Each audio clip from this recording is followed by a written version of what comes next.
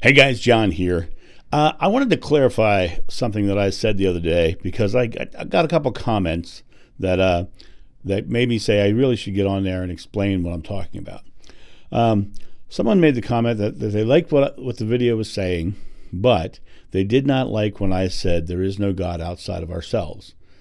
And that line is an interesting line because what that line, to me, what that means is God and I are one. And there is no separate entity of God. You know, God and I are one. And God or you are one. And God, we are all one in God, in the source, in the yada yada, right? And the interesting thing that people get stuck on in spirituality, and specifically religious spirituality, is the fact of this outer deity. And everything that you experience in this world is God. Even the hand in front of your face that you hold up is made of pure energy. It's made of God. Everything you experience is God. And you and God are not separate from one another. You are one together. Your individuality is within God. It's all part of God. So there is no separate entity of God. That's my point. God is there. But God is a collective. God is all of us as one, and we are God as well. And so that to me is important. The other thing is, the other comment that I got was about someone saying, I wish I could experience that connection, that oneness. And I want to say this because finding God and finding your connection is nothing external. In fact, it's far from external. Being one with God means that you aren't searching for a connection. You are acknowledging a connection. And when you acknowledge the connection and realize that you are one with God, then the connection becomes more pronounced because your awareness of it alone makes you more connected. Because suddenly you're realizing, oh, I am connected. Now let me just say this. Every one of you is already the creator. Let me say that again. Every one of you is already the creator. Now, what do I mean by that? Now, in my other videos, I talked about, I am being God's name, right? Every day of your life, you make present moment declarations about your life. I am struggling today. I have a headache today.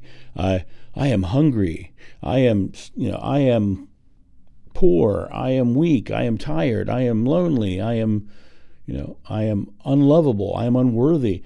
These are I am statements. These are creative statements. These are God's gift to you. Whatever you ask in God's name is granted if you have faith. Whatever you ask in God's name is granted if you have faith.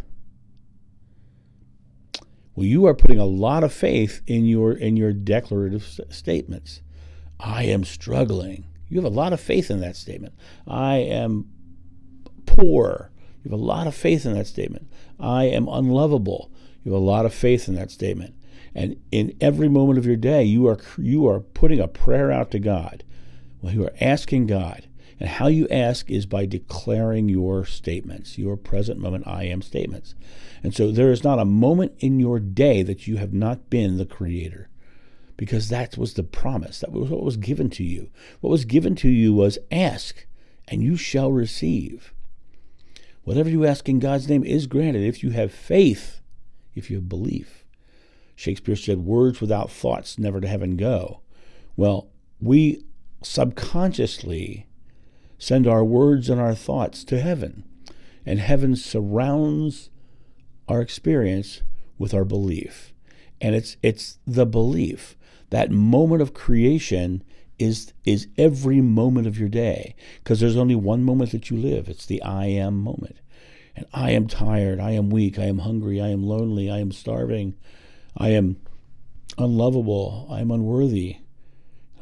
I am joyful, I am happy, I am wealthy, I am exceedingly abundant. Those are different statements, and if you put belief behind those statements, then your life is surrounded by those experiences. But when you don't put belief in those statements and you put belief in the opposite, you get the opposite. Because it does not say, whatever you ask in God's name is granted if I want you to have it. Or if you can figure out how. It says, ask, believe, receive. And so you need to step into the role of creator and realize that you and God are not separate from one another. You and God create together every day of your life. You are creating in this moment. I am watching that video. I am listening to this and listening for my personal truth. I am feeling connected to this information or I think this guy's full of crap. Whatever I am believing this is not true. That's okay too. That's your creative experience. That's you as a creator experiencing. And no one can tell you what you should create.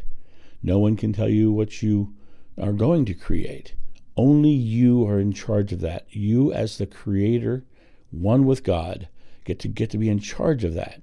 God is never separate from you. God is always with you. God is always creating for you. And God is in your present I am moment.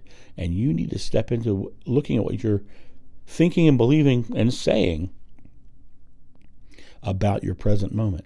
So when you look at your present moment, say, what do I believe? What am I putting faith in? I am searching.